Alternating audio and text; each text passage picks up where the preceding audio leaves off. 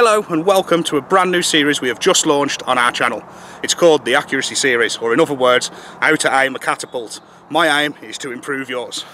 Episode 1 is all about reference and anchor points. A reference point is anything you put on the target. It could be a fork tip, it could be a little mark you've drawn on the band, it could be an aiming dimp, it could be a fibre optic sight, it could be anything like that. Your anchor point is wherever you draw back to. It could be the corner of your mouth, your nose, your eye, or even your shoulder.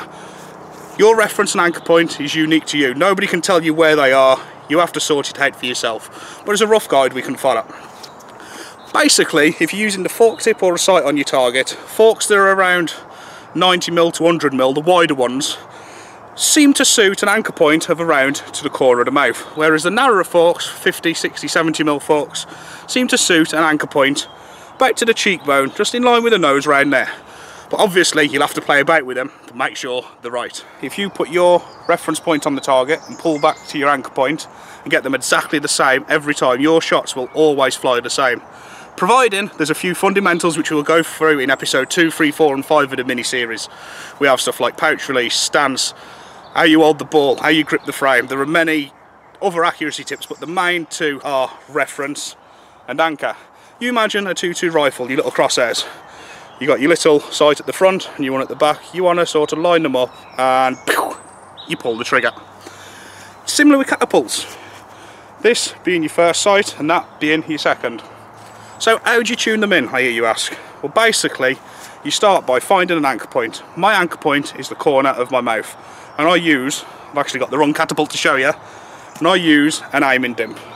As you can see in the middle of there's a little dimp. I put that on my target and pull back to the corner of my mouth, the thumbnail in the corner, and that gives me exactly what I need up to about 15-16 metres. Anything further I do have to compensate and aim a little higher, but I'm good to around the 15-16 metre mark. So how do you find what reference and anchor point would suit you? Well, first of all, you get a target up. A big target or a piece of paper behind it so you can see where your shots are going is brilliant. If you're good enough to see where your shots are going, then just put a spinner up. If you're not, put paper behind it, then you can see the holes. Let me quickly show you on a piece of paper now, because it'll be a lot easier to explain that way. How changing your anchor point can move your shot up and down. Now, I'm no artist, this is why I make catapults. I cannot draw at all. So basically, everything's marked up. These are different anchor points. These two black things are your fork tips. That's the centre of the fork tips where your ball should fly. That is the target. This little thing is the reference point on the corner of the fork. So you put your reference point on the corner of the fork and draw back. And as you can see, from your eye, slipped from your eye, through your reference point, you have your reference point on your target. Keep that there. Now you might want to start with drawing back to this anchor point, but keeping that reference point there. When you draw back, as long as the pouch release is smooth, and there's many other little fundamentals which we'll cover over this mini-series to make sure that your ball is always going for the middle. But there is little things like pouch release that can bump your shot off and that, but we will cover them. But let's just presume now that your ball is going for the middle. You keep your eye and your reference point in line with the target. You draw back to sort of in between your chin and your mouth. Your ball goes through the centre of the fork, and your shot has gone too high, you've missed.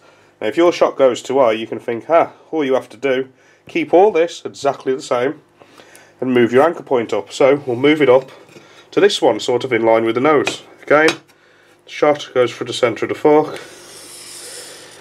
Damn, we've missed it again. So that is your eye line, the top one. And these are your two shots, one's gone low, one's gone high. So that would tell me straight away, with the shots going higher from this anchor point, that the anchor point is too low. And vice versa for this one, with the anchor point being higher, the shots are going lower. So I'd think straight away I'll need an anchor point somewhere in the middle. Corner of the mouth. You pull back to the corner of your mouth, and we've got it. So as you can see, that one there is your eye line. Just by changing your anchor points, you can shoot your shot up, level or down.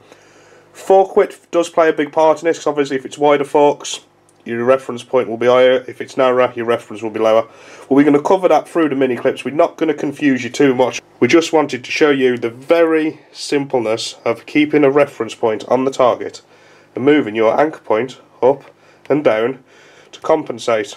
So there you have it. It's that easy to hire up and down just using your anchor point, changing it and keeping your fork tip or your aiming dimp bang on the target. Now, as I say, there are many different fundamentals for this which we will cover through the accuracy series, but that in a nutshell is how to sort your reference and anchor point. So if you're a newbie, find them so you're grouping, not anything brilliant, just so you're getting in and around the target every time. Tune into episode 2 and we'll talk to you about pouch release.